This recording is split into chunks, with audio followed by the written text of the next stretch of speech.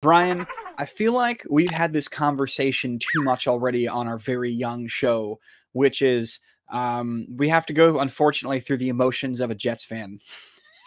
uh, that Yeah, happened. yeah. I don't have any. I'm numb.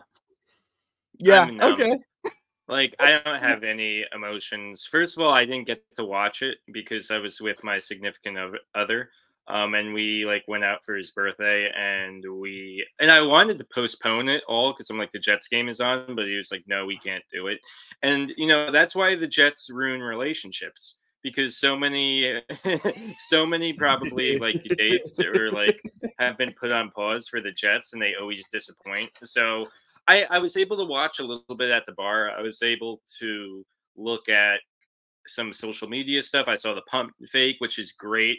Kind of reminds me of like That was the one that bright movie. spot, by the way. Well, you know what the Jets kind of remind me of sometimes. It's like when you're like the movie Major League, or even like Yeah. the movie with Rick Moranis, where it's like what's that? It's like Little Giants or something like that. You know what I'm talking about? Yeah. Yeah. Yeah. That's a It's like when it's like a yeah. ragtag team that's terrible, but then they have like this great morale win, and everyone's like, "Yeah, we're bad, but still we did." Like that's how I felt about that pump fake. It's like that. That is like for a Jets fan. That's like, yeah, and I fucking a. I feel so bad for the Jets social media person because they always have to constantly like boost up spirits, and like I feel like it was like, hey, Brees Hall's good. Remember how good Brees Hall is? It's like, oh yeah, the one touchdown that he got that put 6 points on the board, and then I'm like, did we miss a field goal too? Like I didn't even see that part, but It's I'm bad, man.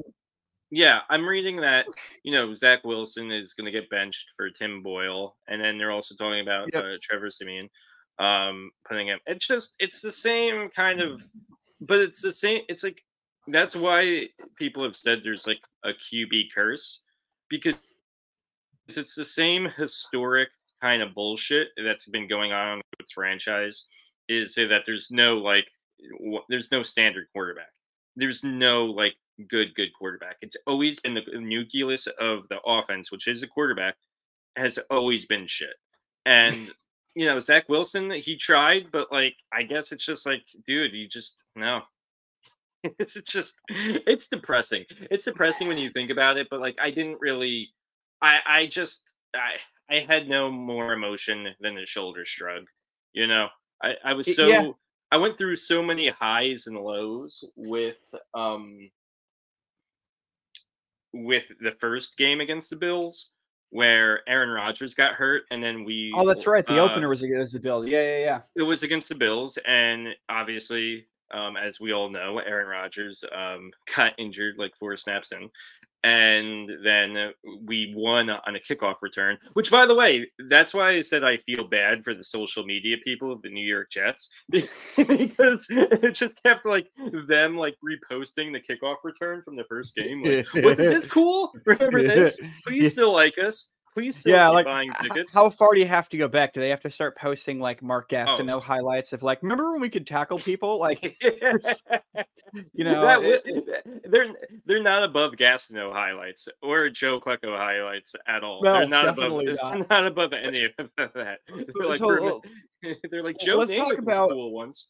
how this game's. I actually texted you at the beginning of the game. Both of the Bills games this year, the Jets versus Bills games, they both started very ominously, and in both times I texted you to make sure you're okay. So you didn't see the beginning of yesterday's game.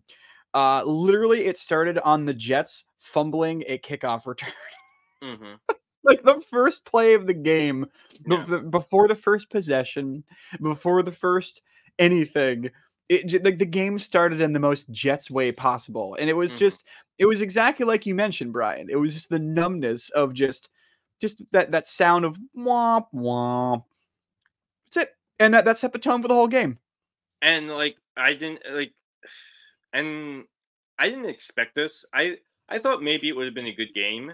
I didn't Nope. expect this to beat the Bills, but like when I saw, I was able to be at the bar I was at and like just like see the TV and just be like, okay, it was like 6 and like I believe it was like 6:23 or something like that, and I was like, no, nah.